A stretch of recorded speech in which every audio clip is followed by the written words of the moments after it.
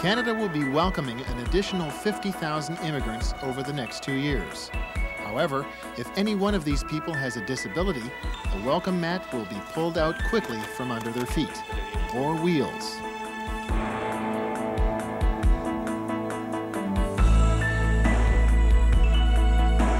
Hello and welcome to another edition of DNet, the Disability Network. I'm Joe Coughlin. And I'm Susan Pettit.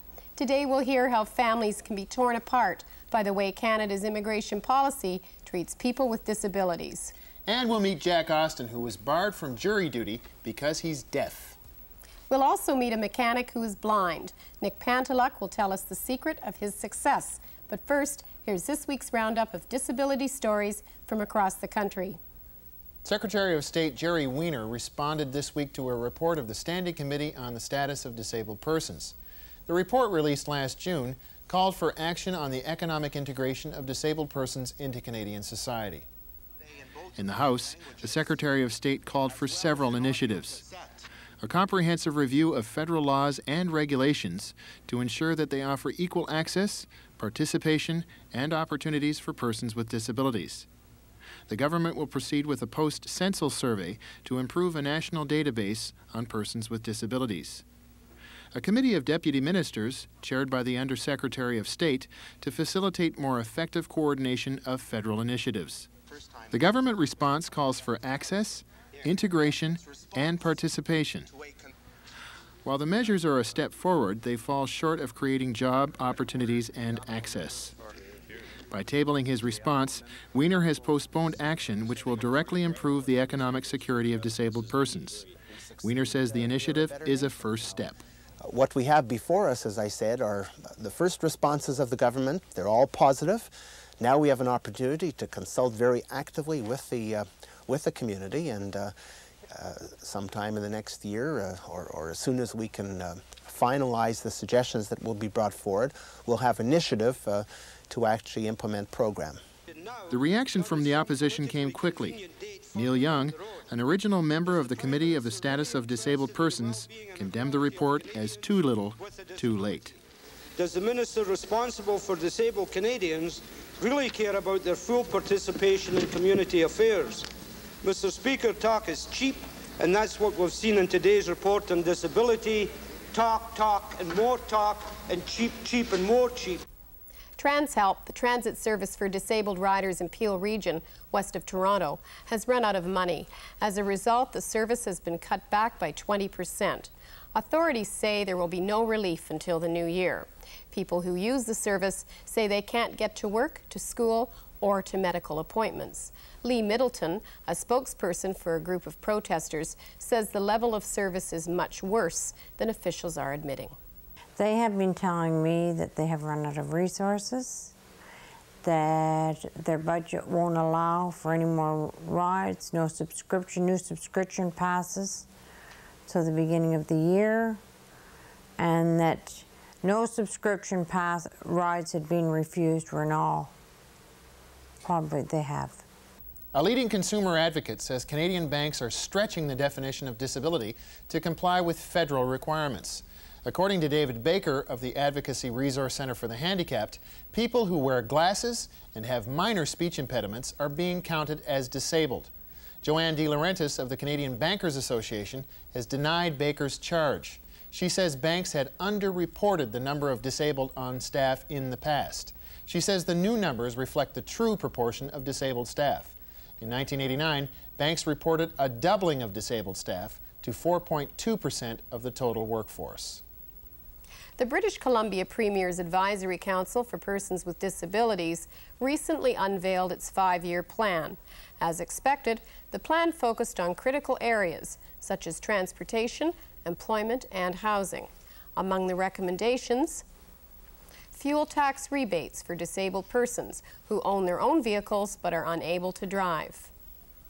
Province-wide accessibility of taxis and BC Transit vehicles. Provincial housing policies which meet the needs of disabled people. And equitable employment representation in civil service and Crown corporations. The Council plans to review and assess present programs and policies to determine how effectively they are meeting the needs of disabled persons. A tribunal of the Canadian Human Rights Commission has been told that the Chief Federal Electoral Officer should ensure that all disabled persons have access to polling stations. The Commission is examining complaints made in Manitoba after the 1984 federal election. 6 years ago, Lucy DeLuca was enumerated for the federal election. She was told to vote at this church. The problem was the flight of stairs to the basement. It was impossible for her to get down in a wheelchair. There were 4 of us in wheelchairs from my block that went down to the advanced poll, and when we got there we discovered there were 4 stairs. We had to be carried in and out. The man leading the fight says the 6 years of delays leading to the hearings makes him wonder if Elections Canada really cares. It's a very frustrating concern to us that leads us to believe that Elections Canada really is more concerned in the minute technical details rather than actually providing an election that, or a guarantee rather, of a fair election to our members. Representatives of disability organizations say they were shocked by the news that the federal government has set up an elite private medical clinic. The facility is restricted to politicians, top bureaucrats, and the military brass. Patients are drawn from a unique list of 1,200 who are eligible to use the service. Immediately after this news roundup, Greg Pick of the Canadian Paraplegic Association will give his personal opinion. Each year, hundreds of diabetics lose their sight to a condition which could be effectively treated if detected early. Gerry has this report from Montreal. Danielle Malot has had diabetes since she was 8 and recently developed abnormalities of the blood vessels of her eye.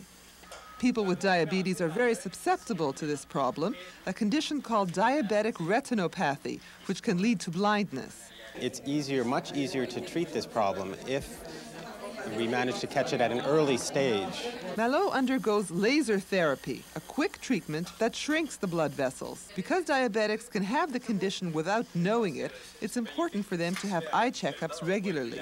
Gerry, CBC News, Montreal. The House of Commons has developed a job training program for developmentally handicapped high school students in Ottawa. Since 1986, the House has worked with 2 high schools to develop a practical work experience program for the students. The students are given part-time jobs in government offices. Government workers volunteer their time to help train the young people, acting as job coaches or buddies.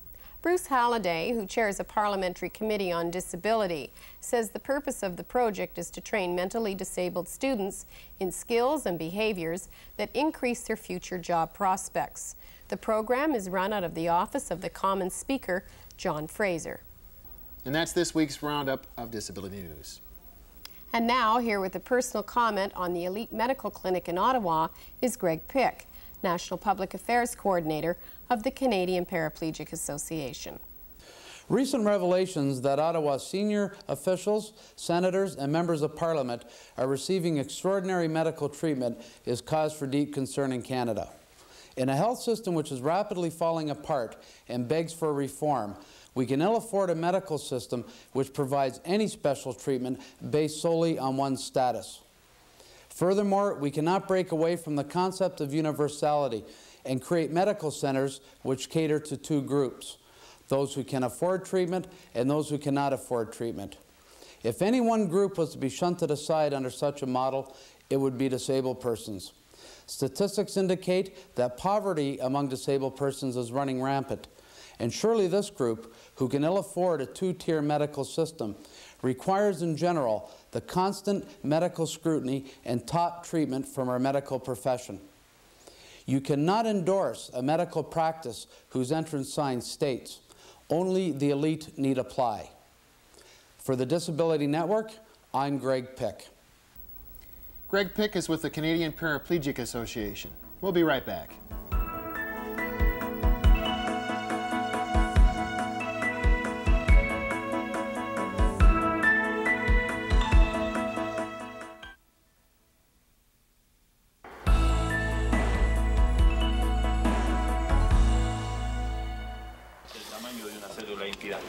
Canada recently upped its immigration quota by 50,000. People with disabilities, however, cannot expect to feel any more welcome than they've been in the past.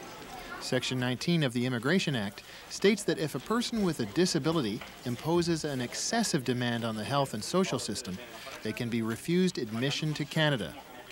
Shanawaz Jaffer, who has Down syndrome, has been left behind in his native Tanzania, while his family grows new roots in Canada. Nashila Jaffer is Shanawaz's cousin. Anne Malloy, a lawyer with the Advocacy Resource Center for the Handicapped, ARCH, is representing the Jaffer family in an appeal hearing. And the really horrible result of it is that whereas 90% of a family might be admissible to Canada, the one person with the disability will hold the whole family back, so that the family must either decide they do not come here at all, or they come without their disabled child or disabled sibling. You're acting on behalf of a Tanzanian family that had to leave one of their family members behind because that family member has Down syndrome. What's the status of this case? The parents and their other two children came to Canada a year or two ago and left Shanawaz, at his choice, to stay with his uncle in Tanzania. They were extremely close, and he had grown up basically with the two families being quite close. They owned a restaurant and ran a restaurant together in Dodoma, which is the city he lives in Tanzania. And he stayed quite happily there for about a year or so, when the uncle also decided to emigrate to Canada. This is a very large extended family. It has something like 10 brothers and sisters at the parents' level. And he, by himself, is now in Tanzania staying with a family friend. Does your cousin Shanawaz want to come to Canada? Oh yes, he really wants to come to join his family. What would he do if he came to Canada? Oh, if he comes here, he will help my uncle in, my uncle owns a business, a coffee shop, so he'll help my uncle in that coffee shop. I should, just so we understand what we're talking about, Shanawaz does have a mental disability. He has Down syndrome. Notwithstanding that, it is not an extremely severe case.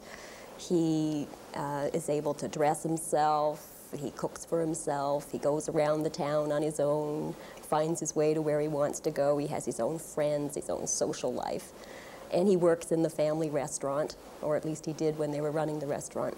The only diagnosis from the doctor who did the assessment in Tanzania is mental retardation with mutism. For some reason, this doctor leaped to the conclusion that Shanawaz could not speak. In fact, he speaks 2 languages. He speaks Gujarati, which is the family dialect, an East Indian dialect, and Swahili, which is the native tongue in Tanzania. But this particular doctor is English.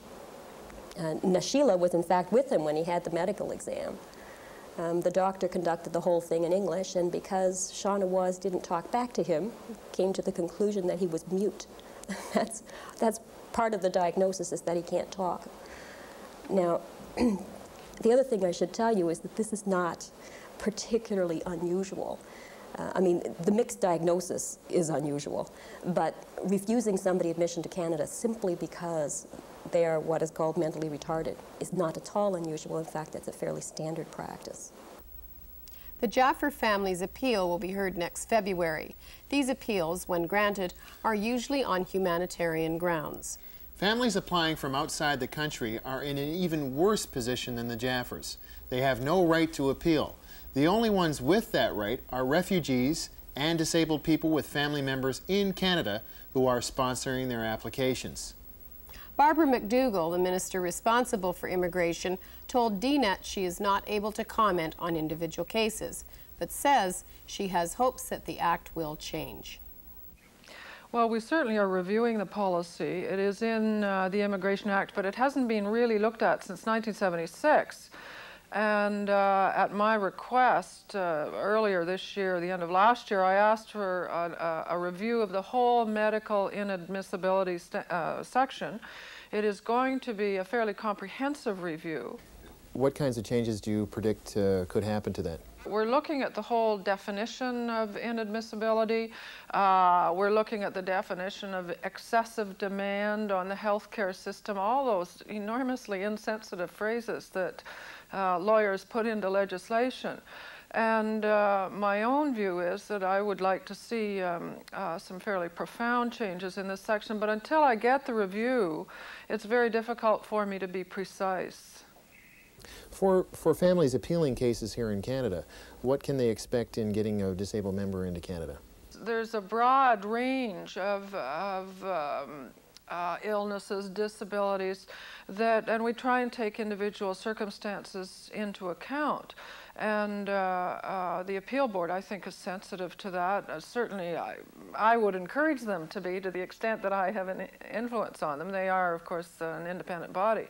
But my own view is that they should be very sensitive to these issues. But we have to find the right balance between the needs of families who want to come to Canada that may have disabled members, and also the health care system that we have. And my own view, and the reason I asked for the review, is that I don't think we have that balance right, but we will always have to take those two things into account. One final point, Susan. National disability organizations claim that the Act is in fact unconstitutional, a claim that will no doubt be a key factor in future court challenges. We'll keep you posted on further developments.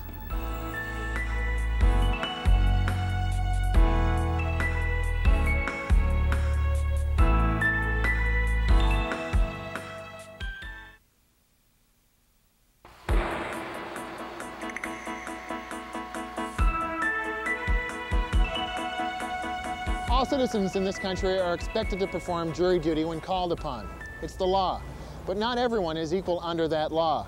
Jack Austin, who is deaf, was ordered to perform jury duty, but when he said he was deaf, he was turned down. Some of us would have breathed a sigh of relief, but not Austin. He saw himself as a victim of discrimination. He took his case to the Advocacy Resource Center for the Handicapped, ARCH.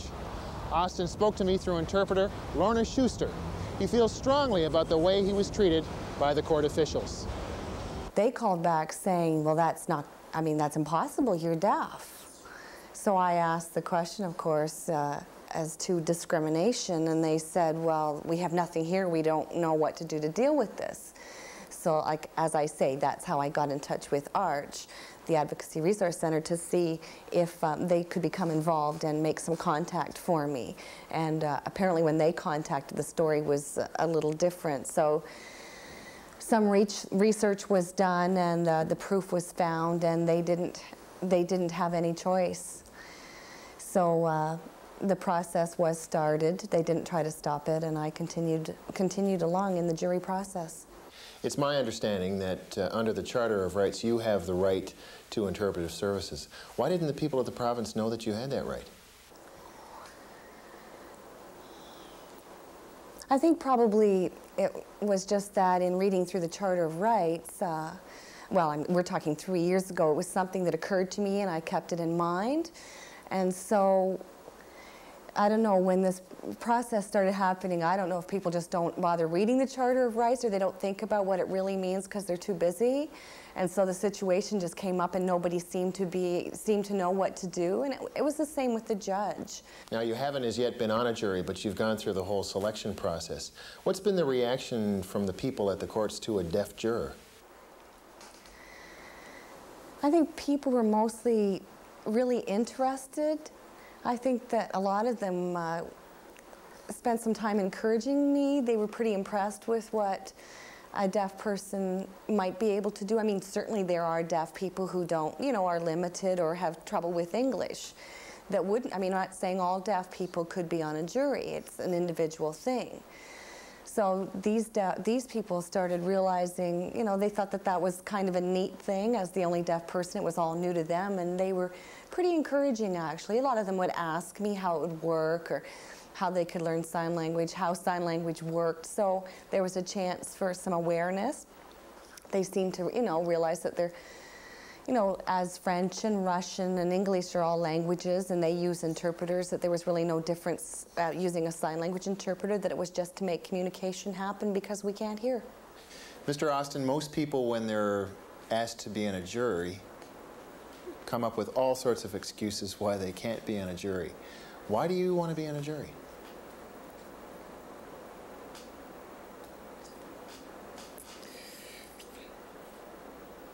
I think probably the reason was that I wanted to challenge that so that deaf people could be more like hearing people. Typically, we are kind of thought of as not quite as smart as hearing people, and in my mind, I wanted people to see that we really are the same, that our eyes are our ears. The only difference with us is that we need an interpreter to help us understand what's going on.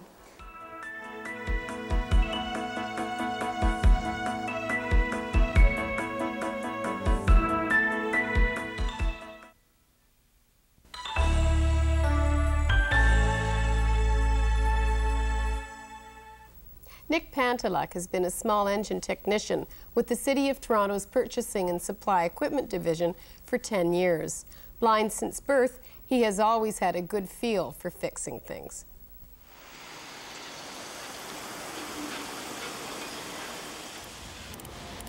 When I was in school, I always took things apart. I was always curious. And I figured small engine was my thing. I figured that it seemed to be an interesting thing. It was a rewarding thing to take things apart and put them together and make sure the thing ran properly.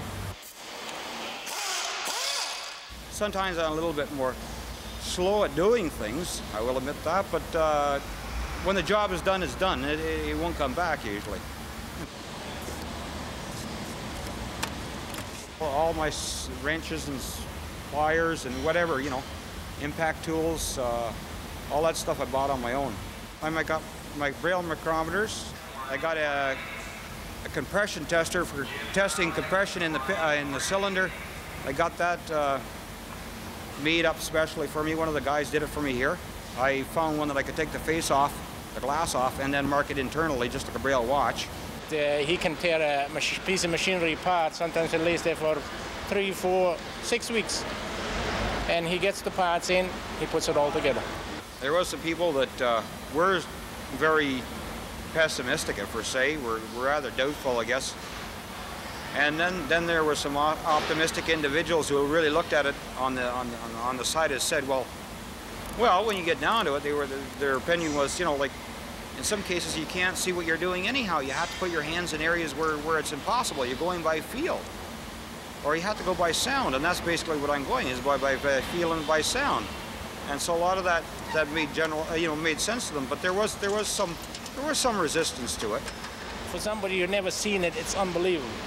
So it's said every day I'm amazed when I watch him sometimes, you know, when you're just doing things. He doesn't even realize somebody's watching.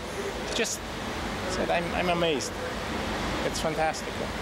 My specialty is small engines and equipment, and they'll come and ask me a question, and if they have a problem setting a machine up, they'll ask me if I can give them a hand, and so we help each other.